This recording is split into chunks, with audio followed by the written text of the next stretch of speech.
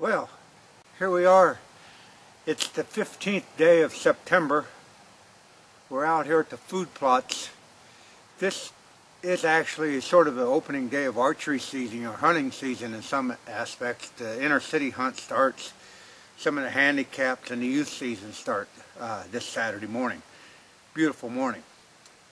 And if you'd have planted a food plot on the 11th of August, we'll go around and see what we have in our returns on our labor. So just follow me around and we'll discuss some of these food plots and where they're at. They've been growing for roughly 34 days, and the one right behind us has been growing for 32 days. So we'll see what kind of growth we have, and keep in mind we only had minimum amount of rain down here in Clark County, 2 inches at the most, and so it's been really dry, and it's been really trying on some of these food plots. But we'll take a walk around and see what we got. This plot right here was planted on the 13th of August. It was 2 days later than we planted the first ones. This is tall tine tubers and sweet bulbs. We put a blend in here and they really took off. Now this would be approximately 32 days of growth. And you see our baskets that we installed. There's been very little grazing on this plot, which is a good thing. And later on I'll show you why. You know, it's up, it's green, looking really good. 32 days of growth with tall tine tubers and sweet bulbs and sweet winter peas by Biologic. Yeah, the beans are starting to yellow down now, and it's about, you know, we planted them on Mother's Day, which I believe was the 15th of May. So 15th of May, April, June, July, August, September. That's 5 months that they've been out there, so it's time for them to yellow down. Coming up here on a rather large food plot, and these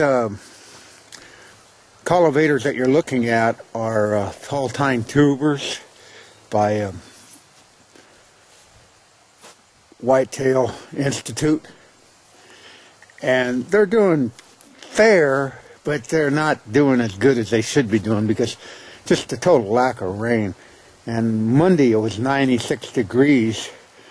I believe that was like the 10th or 11th of September, and everything's been stressed to the max. We had a ½ inch rain down here the other day, Wednesday, but that's not near enough.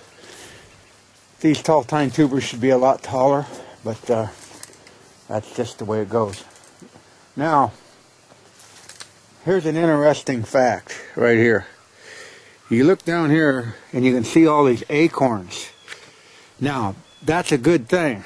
Remember in the last video I showed you that they were coming on, and they really did. I mean, the deer have been grazing on these immensely. They're just a real good acorn crop, even when it was that dry. But and that's keeping the deer off of your food plots. But I learned one thing. With this canopy hanging over this food plot right here, I'm getting a lot of traffic on this area, on this food plot area, simply because the deer are foraging off of the fallen acorns. And you can see they're intertwined all in there with my tall tine tubers. So when the deer come out to eat them, naturally they step all over the tall tine tubers. So I learned something. You're always learning something, and that was something I learned. You want to keep those away from the canopy. That way you won't have that foraging and on top of your new growth. That really makes it look pretty, sets it back quite a bit. And as you can see, we walk over here, you can see in the basket, that was the purpose of that basket. That kept all the activity out of this. So you're going to get a true reading now on how much grazing and how high your food plot actually got. But right now I'm getting a lot of pawing and stuff in here as the deer are eating the acorns. There's some fresh dung there, probably in the last couple of days or so. And so keep your food plots away from the canopy. All in all, though, they're doing pretty good for, like I say, for as little rain as we had. And as I pan over here, you can see the difference in coloration. That's where you want to plant a couple different blends. So if one goes south on you, the other may still establish itself. Those right down in there are a blend of no plow that I put up through there, and they're a different Baraska, and they're doing pretty good also. But they're doing as good as it can be doing with the rain. But this plot right here is 34 days old, and there's a good 8 inches of growth out there. But like I say, the acorns on this field and this acorn tree are just, it's just phenomenal how much acorns were dropped off this tree.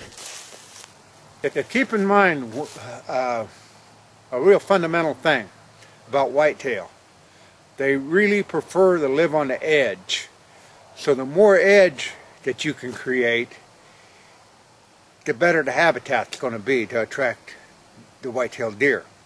And in this case, we've got quite a few different edges, and I'll pan around here and show you what I'm talking about by edge. In the foreground back there, in the foreground you're going to see the corn, then you're going to see the beans. That's an edge. That's a difference in vegetation edge. And you pan on over, so that's one edge. You're going to pan over and you're going to see the timber. That's the second edge. So now you've got 3 edges. You got an open field with the soybeans on it. You got a tall field back there with the corn that can give sanctuary. And you got the timber, which can produce, like I said, numerous tons of forage just by looking at the ground on here with all these acorns down there. That's the deer's natural food plot. These acorns were here before man. You know, I mean, what I'm trying to say, that was one of the natural food sources for white-tailed deer and turkey. And then as you pan around, we got another edge when we created this food plot. So we got an edge with the food plot, we got the beans, we got the corn, and we got the timber. There's like 4 different edges going here, so it gives it a real enhanced variety of different types of edge. Some crops are coming on, like I told you earlier. Some of these guys are out setting tree stands. Now, if you're setting tree stands on a bean field or something like that, and you have this massive drop of your acorn crop back in the woods, well, the deer are going to be back in the woods eating these acorns. They could care less about those old soybeans. They've been munching on them all summer. And they're not going to come into play until they actually get cold and dried out. So edge is a big important thing. So keep that in mind. More edge you can create, the better the habitat. This end was, I swept across here with some no plow, and they really took off really good. But keep in mind, as you see, all these acorns, but right up to these cultivators or Baraskas, and there's just thousands, millions of acorns. I can't believe that many acorns fell on such a dry year. There weren't that many there last year, but that's going to change your whole schematic of deer movement. And that's why I say some guys jump in a conclusion, they start setting tree stands up on what they did last year, and last year was last year, not this year.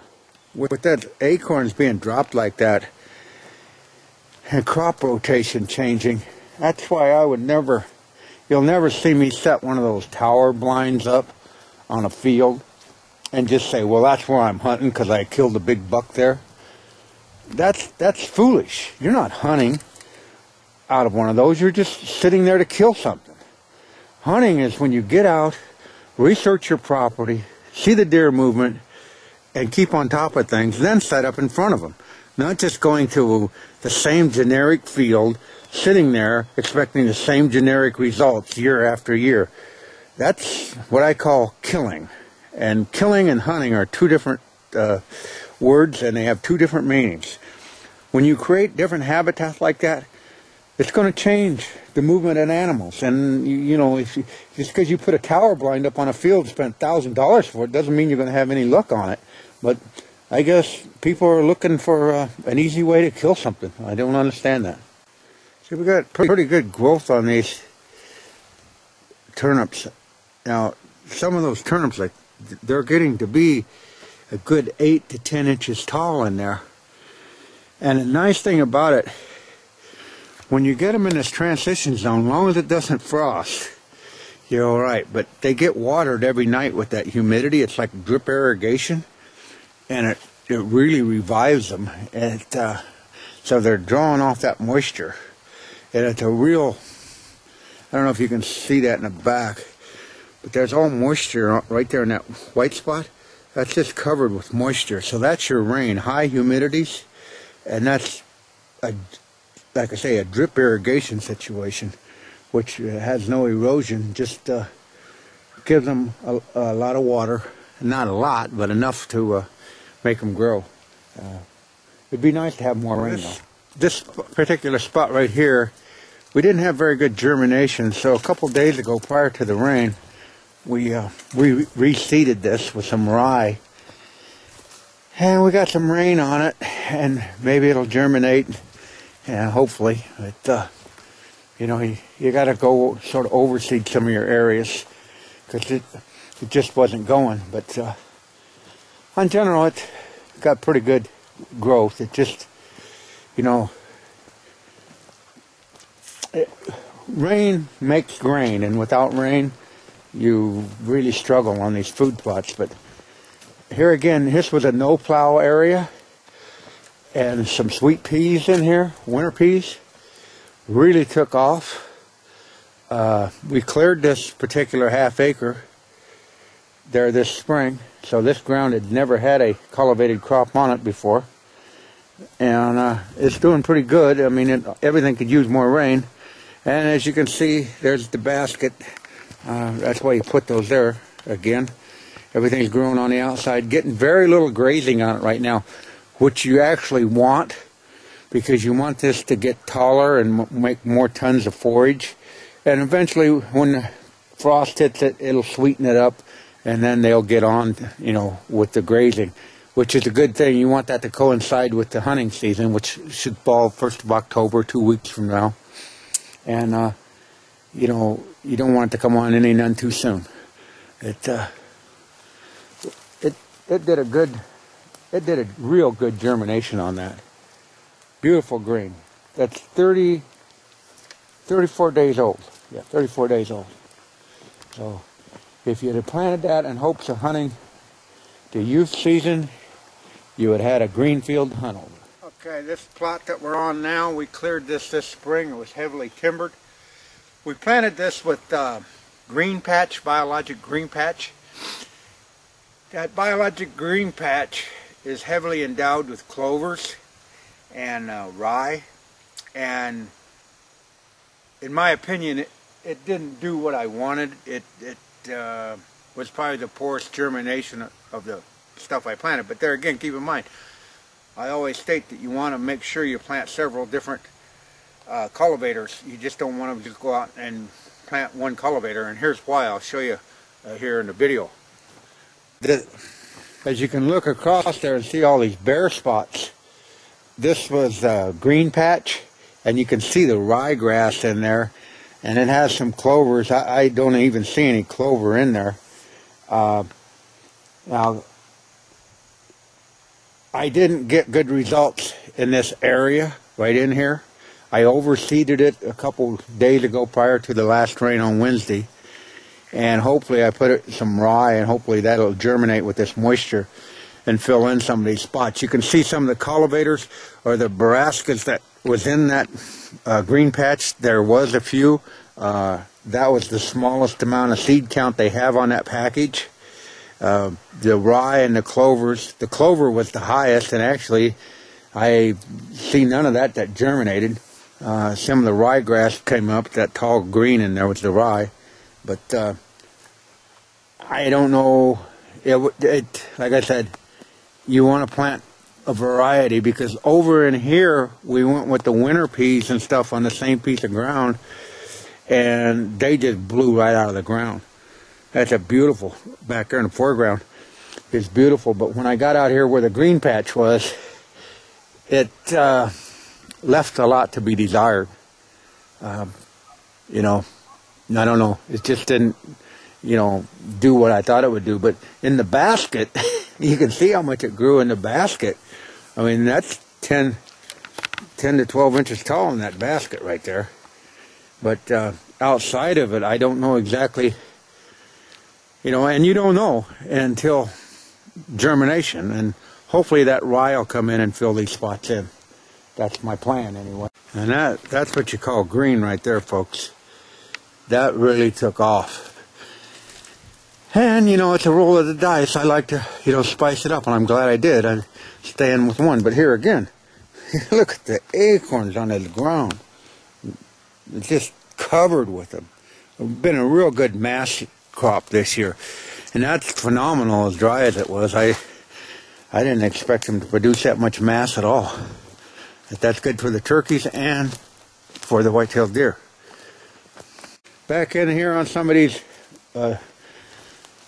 lanes, you're going to get germination, but without the sunlight, you're not going to get, it's not going to grow all that well, be lack of sunlight. So you keep in mind that if you do plant them on a trail, your food plot on a trail, without intense sunlight, it's not going to happen very well. Biologic really had that nailed on that. And that product right there is what you're looking at, would be your winter bulbs and sugar beets. They really took off on here. Phenomenal growth. I would say that's 100% germination, and they're looking really good. You notice the stumps, so we cut down the stumps to make sure it got sunlight in there. So that's real critical on your food plots. Make sure they get sunlight. Like I say, I'm a little disenchanted, but that's, that's the name of the game. You plant it, and then it's up to Mother Nature to grow it. And sometimes she can be a B-I-T-C-H. And if you don't know how to spell, that means bitch. So, like I say, really disenchanted with that green patch. It just did not live up to my expectations. But there again, everything else is coming on, so you still got plenty of food plot. Now, when I get down in here, I can see some of that clover that's supposed to have been in that green patch. But as I go up on top, I don't know. It didn't germinate for some reason. Sort of on a hill, not much of a hill, but I could see very little, absolutely no clover in this dirt up here. So I don't know what the deal was, but that's why you plant a blend. Now it's been reseeded with more outfitter blend, which is heavily endowed in rye, so that stuff should germinate. This is a real good, strong food plot. Come on, really strong up through here. It could use a little more sunlight in this area. Back here in the back, it really got what it needed. We got that canopy cut off of it earlier in the summer. Got those trees that were overhanging out of there. Let that sunlight get on that field, and it really took off. So lots of sunlight and lots of different blends. Well, as you can see in the background, we got green spots, and that took a lot of work, and it took a substantial amount of money to do that. I mean, you had to buy your fertilizer, your fuel, your time off of your job, and the list goes on and on.